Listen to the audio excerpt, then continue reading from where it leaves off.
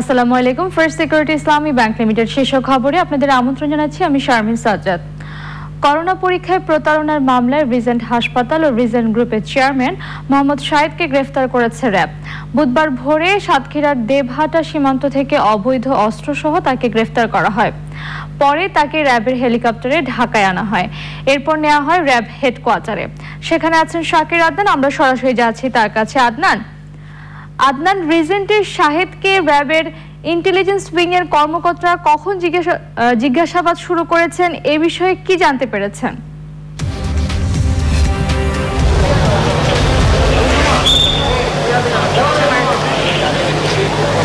ধন্যবাদ শারমিন। আপনার প্রশ্ন ছিল আসলে জিজ্ঞাসাবাদ শুরু হয়েছে কিনা, এবং আপনারা বলছিলেন যে পুরাতন বিমানবন্দর থেকে এখানে র্যাব সদর দপ্তরে আনার পরে কিন্তু তাকে জিজ্ঞাসাবাদের জন্য কিন্তু এখানে র্যাব কর্মকর্তাকে জিজ্ঞাসাবাদ করছেন বলে আমরা জানতে পেরেছি। এবং জিজ্ঞাসাবাদ করে আসলে তার সঙ্গে যারা আরও কারা সংশ্লিষ্ট আছেন, এই রিজেন্ট হাসপাতালের যে ভুয়ার যে রিপোর্ট, করোনা পরীক্ষার যে রিপোর্ট যে তিনি যে প্রদান করতেন, তার সঙ্গে কারা কারা আরও জড়িত আছেন সেই বিষয়গুলো কিন্তু আসলে তারা জানার চেষ্টা করছেন। এবং জানার চেষ্টা করার পর আপনারা জানেন যে গতকাল বিকেলে কিন্তু গাজীপুর থেকে তার যে অন্যতম সহযোগী মাসুদ পারভেজকেও গ্রেপ্তার করা হয়েছে। তো এর আগেও 9 জনকে গ্রেপ্তার করা হয়েছে, এবং এই মামলা যে টোটাল 17 জন আসামি, এবং তার মধ্যে আরো কয়েকজন এখনো পলাতক রয়েছেন। এবং তাকে জিজ্ঞাসাবাদে আসলে তার সঙ্গে আরো কারা কারা সম্পৃক্ত, এবং এই রিজন থেকে আমরা এর আগে জেনেছিলাম যে র্যাব কর্মকর্তা বলেছিলেন যে প্রায় 3 থেকে 4 কোটি টাকা তিনি এই ভুয়া যে রিপোর্ট তৈরি করতেন সেখান থেকে হাতিয়ে নিয়েছেন, এবং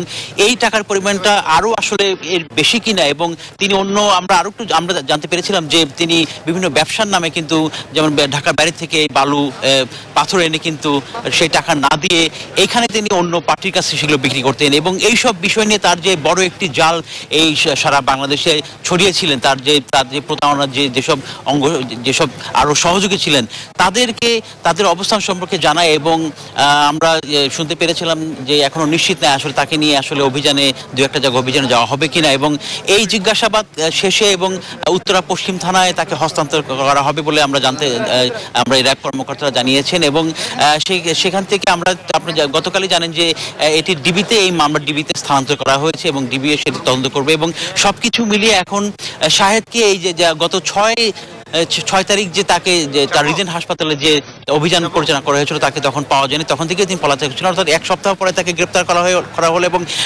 র্যাবের একাধিক টিম ঢাকা এবং ঢাকার বাইরে কাজ করেছে, এবং একটি বিশেষ টিম আজকে আপনারা জানেন যে সকাল ভোর 5টার পরে সাতক্ষীরা সীমান্তবর্তী এলাকা থেকে তাকে গ্রেপ্তার করে, এবং তিনি বোরকা পরা অবস্থায় একটি নৌকার মধ্যে ছিলেন। সেখান থেকে পার্শ্ববর্তী দেশ ভারতে তিনি পালিয়ে যেতে চেয়েছিলেন। এবং র্যাব কর্মকর্তা আরো বলেছেন যে আরো হয়তোবা কিছুক্ষণ দেরি হলেই তাকে আর হয়তোবা ধরা যেত না, এবং এটি একটি বিশেষ অভিযানের কারণে তাকে ধরা সম্ভব হয়েছে। এবং এই ঘটনার সঙ্গে আদ্যপান্ত জানার জন্য চেষ্টা করছেন র্যাব কর্মকর্তারা, তদন্তকারী কর্মকর্তারা। এবং তার সঙ্গে এই টাকার পরিমাণটা, এই যে মানুষকে যে ভুয়া এবং প্রতারণা করে যে তাদের কাছ থেকে চিকিৎসা করা এবং টাকা হাতিয়ে নেওয়া, সব বিষয়গুলো মিলেই কিন্তু তাকে জিজ্ঞাসাবাদ করা হচ্ছে। এবং তার জিজ্ঞাসাবাদের পরে আরো কোনো তথ্য আসবে কিনা বা র্যাব কর্মকর্তারা এবং কি বলছেন। এবং কিছুক্ষণ আগেই র্যাবের মহাপরিচালক এসেছেন এই বিষয় নিয়ে, তিনি দুপুর নাগাদ কথা বলবেন বলে গণমাধ্যমের সঙ্গে আমরা জানতে পেরেছি। তিনি কিছুক্ষণ আগেই এই র্যাব সদর দপ্তরে এসেছেন, এবং পরবর্তী সংবাদে আমরা জানাতে চেষ্টা করবো যে আসলে তার জিজ্ঞাসাবাদে কি হলো এবং আরো আপডেট কোনো তথ্য পাওয়া যায় কিনা সে বিষয়ে জানাতে চেষ্টা করবো। শারমিন। আদনান, ধন্যবাদ আপনাকে। করোনা পরীক্ষায় প্রতারণার মামলায় রিজেন্ট হাসপাতাল ও রিজেন্ট গ্রুপের চেয়ারম্যান মোহাম্মদ শাহেদকে র্যাবের গ্রেফতার অভিযান নিয়ে বিস্তারিত জানাচ্ছেন আলভি হোসেন।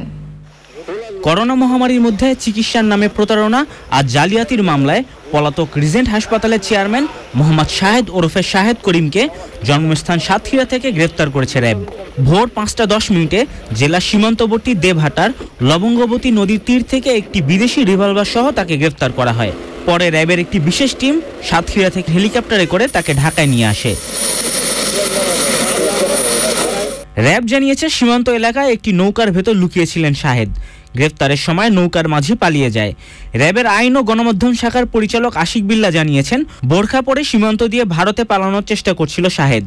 আর কিছুক্ষণ দেরি হলে হয়তো তাকে আর পাওয়া যেত না। গত 6 ও 7 জুলাই উত্তরার রিজেন্ট হাসপাতাল এবং রিজেন্ট গ্রুপের প্রধান দপ্তরে র্যাবের অভিযানের পর থেকে তিনি লাপাত্তা ছিলেন।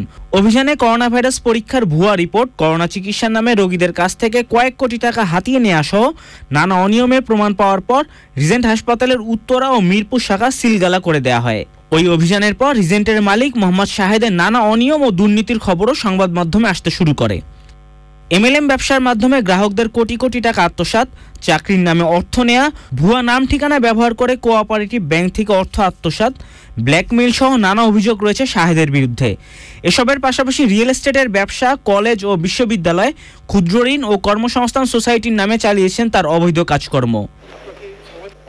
রিজেন্ট হাসপাতালে অভিযানের পর 7 জুলাই উত্তরা পশ্চিম থানায় প্রতারণার অভিযোগে শাহেদকে প্রধান আসামি করে 17 জনের বিরুদ্ধে মামলা করে র্যাব।